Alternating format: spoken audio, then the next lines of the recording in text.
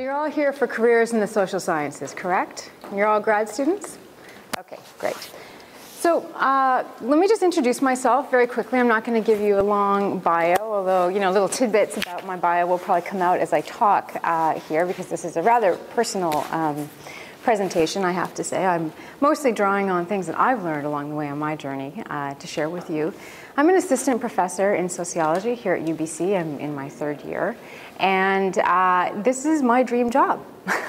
So in one respect, I'm a great person to give this talk, because I landed my absolute first choice anywhere in the world job. I'm over the moon to be here at UBC, and 3 years in, I'm still very happy to be here.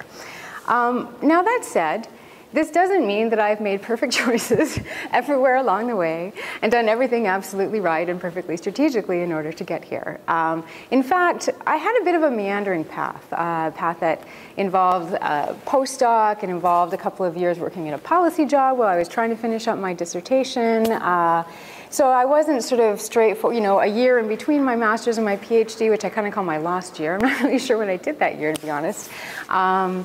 So it wasn't a straight from A to B kind of trajectory. And when I reflect back on where I was at various points in my journey, one of the themes for me is that I often didn't know what the heck I was doing.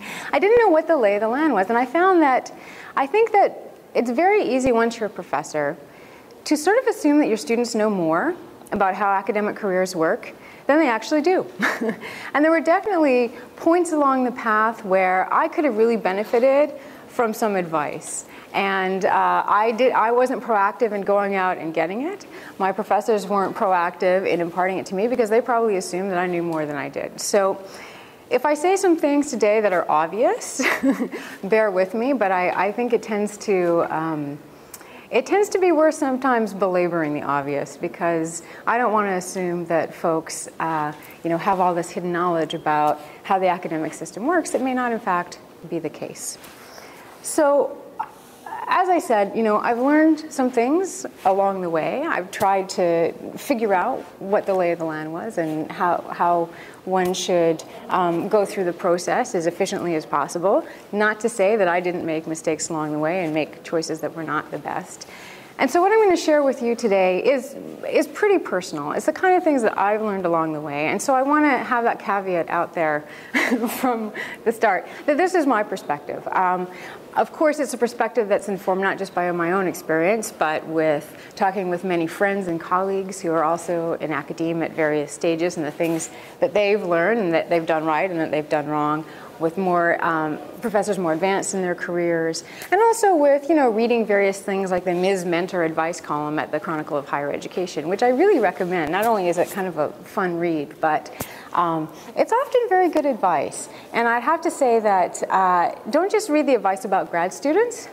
Read the questions from the full tenured professors, because it gives you a little bit of insight sometimes in what people's assumptions are and how they think. So there are, in fact, good resources out there that go beyond this talk that can help you understand the lay of the land. So the website of the Chronicle of Higher Education, very useful to visit it, to read Ms. Mentor, to read the columns that are in their career corner, to read the letters that people write, how people respond to the advice. This is all really good things to do. There's some good books out there. The Academic Job Search Handbook, when you're ready to go on the market, is very helpful to look at. So what are you going to do with that? Finding careers outside of academia. It's always good to have a plan B if things don't work out. And then there's, of course, the subgenre of academic novels, which are, often quite interesting to read. Now, one caveat, they're usually written by people who are in English departments, because these are the people who end up being novelists. So for the social sciences, it's not exactly, and it's usually, these are comic, a perfect representation of how academia works. But they're a lot of fun, and sometimes you can learn interesting things from them as well.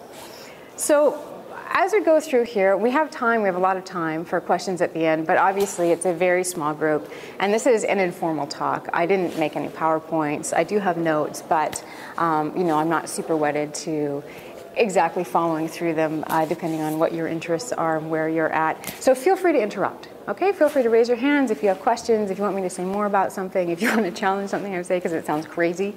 That's good. We can do that. We don't have to do this as a sort of really formalized talk, and I think we'll learn more and have a better time if we don't, probably.